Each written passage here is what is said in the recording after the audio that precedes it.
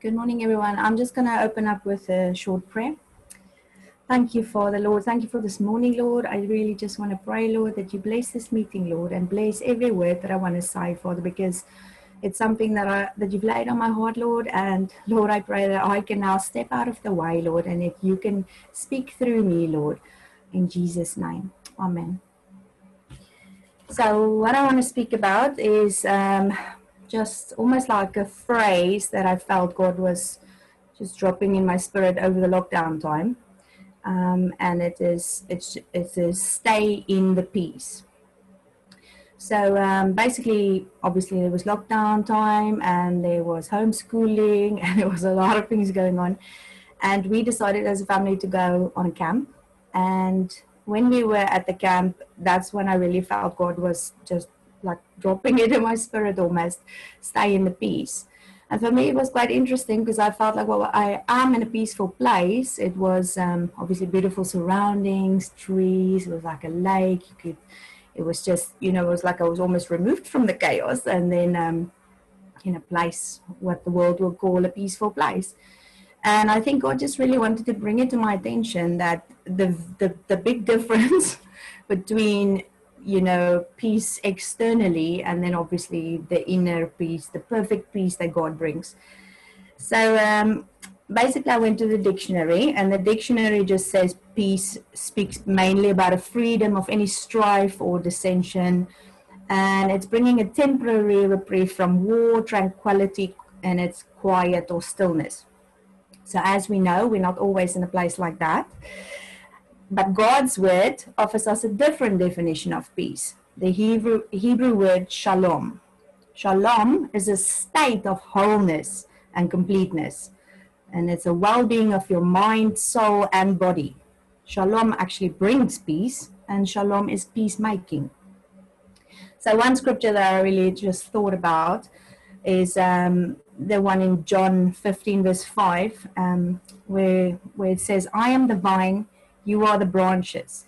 He that abide in me and I in him, the same bear much fruit. For apart from me, you can do nothing. So that's quite important that we need to remain in Christ and he remains in us. And that's what his word says. So therefore, we have that peace. Another scripture in John 14 says, I leave the gift of peace with you, my peace. Not the kind of fragile peace the world gives, but my perfect peace. Don't yield to fear or be troubled in your hearts. Instead, be courageous. So peace is a gift. There's nothing we can do to deserve it, but by God's grace, he gives us peace. And Jesus doesn't just give us the gift of peace, he also personifies it, because Jesus is the Prince of Peace, as we read in Isaiah. So the peace we've received is unchanging and a courageous peace. One bit I just also read was in Chronicles 20 about Jehoshaphat, who was the king of Judah.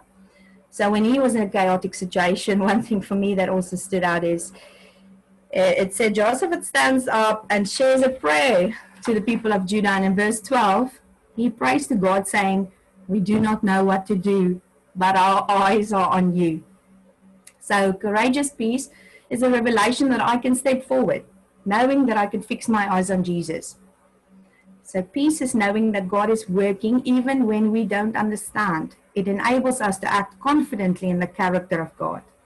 And another passage I love is Luke 8, where the women chose to focus on Jesus despite the chaos and the crowd around her, and Jesus met her within the chaos. So another thing that I just read about is in war-torn conflicts, an armed force would know that by using a smoke grenade, they can take advantage of the enemy because it removes their focus. So there's so many things demanding our attention daily. So we need to choose to focus on Jesus and fight for the peace that he has already given us. So courageous peace requires us to fight for our focus. And I really do feel that is a big fight that we have in this day and age. I mean, especially with technology, phones, social media, and then life and the busyness of life. So we continually have to fight for our focus, to bring our focus back to Jesus. And then Isaiah gives us a promise It says, Isaiah 26, thou will keep him in perfect peace, whose mind is stayed on thee, because he trusts in thee. So Philippians in the Message version says, don't fret or worry. Instead of worry, pray. Let petitions and praises shape your worries into praise, letting God know your concerns. So courageous peace is also a peace that says, no matter what happens to me, I have the opportunity to deepen my trust in God. I can shape my worries into praise and let his true peace reside in my heart and mind. So this is what we can do. We can take every thought captive. We can make every need known. We can praise and declare the victory. Then we can accept God's promise, and we can replace the fearful thought. So some scriptures that stood out for me as well is 1 Corinthians. It says, for God is not a God of confusion, but of peace. Romans 14, for the kingdom of God is not a matter of eating and drinking, but of righteousness and peace and joy in the Holy Spirit. And Philippians 4 verse 9 says, what you have learned and received and heard and seen in me, practice these things, and the God of peace will be with you. So a few scriptures I just thought about when I was studying this whole peace thing, and I prepared a 10-page document, which I obviously can't share in this short time.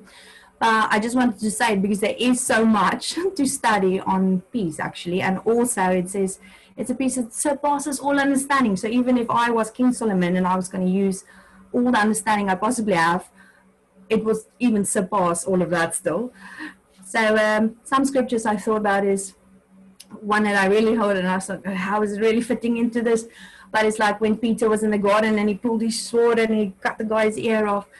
But Jesus was on his way to the cross, and Jesus knew he had to follow through with this. And I think sometimes we don't want to go through the process. We just want the chaotic circumstances to be removed. We just want to get to that place of tranquility and peace, which we see as peace and describe as peace, which is a peaceful place, but the peace we talk about is the inner peace. And I just thought that is exactly it. Sometimes we want to fight the circumstances. We want to fight the thing in front of us, but we sometimes have to tap into that peace even in the midst of chaos. Another example I thought was when Paul was in prison and he was praising God. He was in prison. It's an awful place to be. And he was, and he still chose to do that. And then obviously Jesus himself, when he was still continuing, and following through, even though it was horrible, and as scriptures it said he sweat blood and all of that. So yes, I mean that was not a nice thing to go through, but he still pushed through, and he obviously did it. And then some important bits that I saw was that obviously Jesus, before his birth was announced, it actually spoke about peace, that he was going to bring peace. And then after his resurrection, one of the first things he did is he gave a blessing of peace to his disciples, because he said, peace be with you. So circumstances begin to rob us of our peace the minute we choose to live as if God isn't with us. And we all know that. So trials and tribulations will become all-consuming if we allow them to. You see, we're not to live with our physical eyes as our sole source of truth. God has granted us spiritual eyes and the ability to have faith in his faithfulness and goodness, regardless of our circumstances. He's given us the ability to choose to live in union with him as our foundation. And then if we are ever to experience all that's available to us in this life, we must learn to pay attention to our feelings, thoughts, and desires of God within us. We must seek and find peace in our spirits that comes from the peace of the Holy Spirit. Scripture makes a powerful and direct connection between obeying God's word and peace. Psalm 119 verse 165 says, great peace have those who love your law. Nothing can make them stumble. And this is one thing I really felt God was doing with me in the lockdown times as well. I was sharing it with one person, and I said it's like he was fine-tuning peace for me, because I just suddenly became aware of what is the things that can take me out of this peace, what is the things that upsets me, makes me angry, steal my peace basically. And And also then, yes, so once I identify those things, I then can make a choice. Am I going to bow down to this thing as actually stealing my peace, or am I only going to bow down to Jesus and tap into his perfect peace that I know is readily available for me? And another scripture says, obviously, Matthew 5:9, blessed are the peacemakers, for they shall be called sons of God. So with this peace, we can obviously also produce peace, and we can make peace wherever we go. One very beautiful thing is to realize is that the world has no defense for unmerited blessing. It has no defense for the people of God loving unconditionally. When we choose not to repay evil for evil, like the world will do, we bring heaven to earth around us. No man or woman can live a truly peaceful life apart from the help of the Prince of Peace, which it says in Isaiah 9:6. And as we know, the world tries everything to get peace through meditation, through some medication, through, worldly things. But the only one that can truly bring peace is God. He is the God of peace. He is called the Prince of Peace. He is Shalom, Jehovah Shalom, which means peace. So it's wonderful to be reminded that Jesus came to bring peace. Like I said, it actually said, glory to God in the highest heaven, and on earth peace to those on whom his favor rests. So I just want to leave these last few scriptures with you. Corinthians 13:11, it says, finally, brothers, rejoice, aim for restoration, comfort one another, agree with one another, live in peace, and the God of love and peace will be with you. In Philippians 4, it says, do not be anxious about anything, but in everything by prayer and supplication and thanksgiving, let your requests be made known to God. And the peace of God, which surpasses all understanding, will guard your hearts and minds in Christ Jesus. Proverbs 16:7, when the Lord takes pleasure in anyone's way, he causes their enemies to make peace with them. Isaiah 53:5, but he was wounded for our transgressions, he was crushed for our iniquities. Upon him was the chastisement that brought us peace, and with his stripes we are healed.